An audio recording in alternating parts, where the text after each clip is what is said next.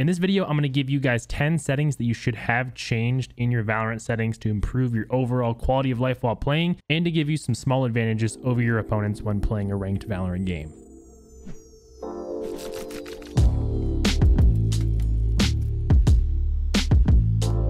The first one is just to make sure that you have blood on. I know a lot of people will maybe start off the game by switching all these settings, turning off blood because it might affect their graphics or their FPS, but I assure you that having blood on in Valorant is very important. And this is because if someone is hiding behind a box or a wall and you end up headshotting them, you'll see the blood splatter out from behind the box or behind the wall. And this will let you know that you dinked that person behind the wall, and you can relay that information to your teammates to let them know that they're very weak, or you can continue spraying the wall or the box and hopefully get a kill through it. The next thing I'd recommend changing is to make sure that your corpses are off.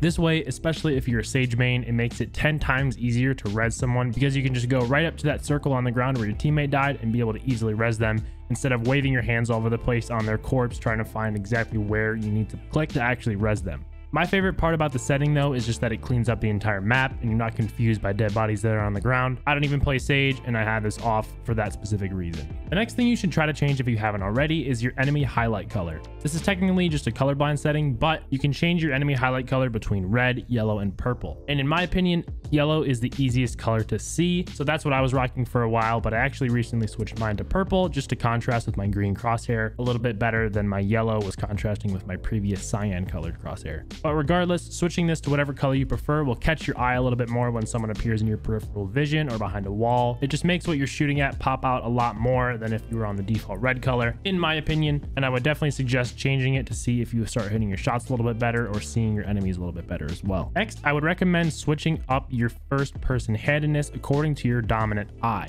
In order to save some time for this video, I'll just pop a card up in the top right of the screen if you want to see what I'm talking about with your eye dominance and how it can affect your aim. But personally for me, I like my first person handedness to be on the left side of my screen because it frees up space on the right side of my screen since I'm right eye dominant. And because of that, I can aim a lot better and focus on shooting heads a lot cleaner. This next thing you should change might not be a common thing that you'll see, and it's just to make sure that you have your map centering off. And in my opinion, you can have the most map awareness and game sense when you can see the entire map.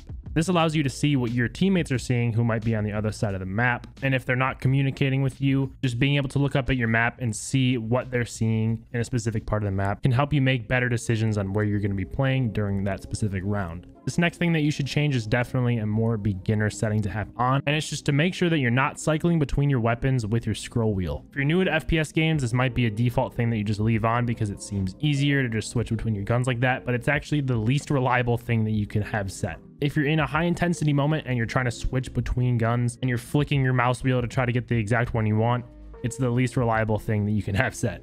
I would recommend, which is what I do, I have my primary set to 1 on my keyboard, my secondary set on 2, and my knife on 3. That way I can just quickly switch to the gun I need based on muscle memory. And I know for a fact that when I want to switch to my secondary, I can just quickly hit 2 instead of flicking down my scroll wheel hoping that I land on my secondary. Next setting you should try turning on is the raw input buffer. This setting just makes your mouse movements so much smoother since it communicates your mouse inputs directly with Valorant versus just communicating directly with Windows. This will therefore make your mouse smoother and decrease input delay. One setting that I highly suggest that you turn on if you have not already is HRTF. And this is going to be located in your audio settings if you guys have never seen this setting before. And this just makes a more realistic 3D soundscape within Valorant. It's going to sound really weird when you turn it on at first if you have not had it on, but trust me, once you get used to this, you'll be able to pinpoint exactly where your enemies are a lot easier, whether they're behind you or 45 degrees to the right behind you, or behind a wall behind you, or behind a wall next to you. It just makes the sound and the footsteps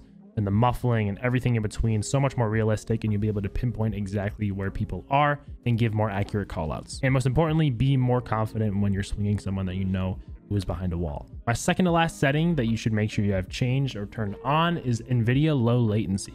Unfortunately, if you have an AMD card, I don't think this is going to be on in your Valorant settings, but this is going to boost your FPS a little bit if you do have an NVIDIA card. From the information that I've gathered, it's going to run best if you just switch it to on if you have an RTX card, and it's going to run best if you have a GTX card if you have it set to on plus boost. This will boost your FPS a little bit, and no one can complain about that. And my final setting that you guys should have changed or try out if you have not already is just to try changing your res. A lot of people will stick with the native res in Valorant for a long time, and whether your reasoning is for the most clear experience that you can have or the best FPS that you can have, I would definitely try changing it up to just see how it affects your gameplay. I was rocking the native 1920 by 1080 on Valorant for the longest time until just a few months ago when I switched to a little bit of a stretched res, which is 1680 by 1050. Now, I've found that this helps me out a lot as it's just a light stretch and nothing crazy. It looks good on your stream, looks good in your videos. And I think the best part about it is if you do use a dot crosshair, it stretches it just to the perfect amount where it just seems easier to focus on it and easier to place it on people's heads. I don't really know if that's just me, but if you guys do end up trying it out, let me know if you get the same feeling. So that's going to do it for all the settings that you should have changed or try changing within Valorant. Let me know if there's any settings that you have changed in your Valorant settings that has improved your experience or given you a little bit of a competitive advantage over your opponents. And just as a small disclaimer, I just want you guys to know that changing all these settings is not going to guarantee that you're going to be ranking up or just immediately hitting Radiant.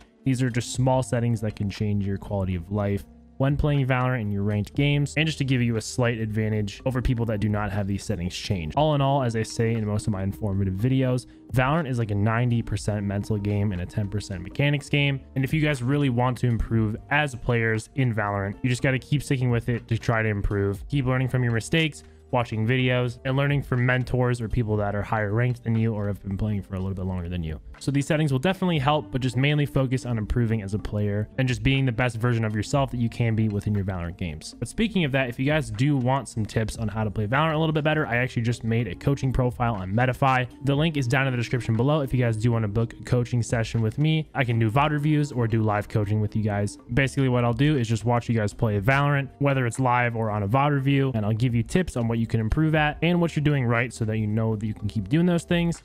And if there's some big mistakes that I see, I will let you know that as well, in hopes that you can change those in your future games and start ranking up. So that is where I'm going to end the video today, guys. Thank you so much for watching this one. Once again, I do hope these tips help out. Make sure to let me know in the comments below for all of us watching this video if there's any settings that we should be changing in our Valorant settings as well. If you guys want to watch me play Valorant live, I stream every Monday through Thursday over at twitch.tv/Iridium starting at 1 p.m. Eastern. Link is also in the description below. And as always, make sure to turn on all notifications here on my YouTube channel. Hit the subscribe button and hit the like button if this did help you out. I post videos every Tuesday, Thursday, and Saturday here, and I hope to see you guys in the next one. So with all that being said, on that note, ta-ta for now. Oh my god. That's a good watching for that map, dude. Yeah, I mean, it's just, I'll take care of it.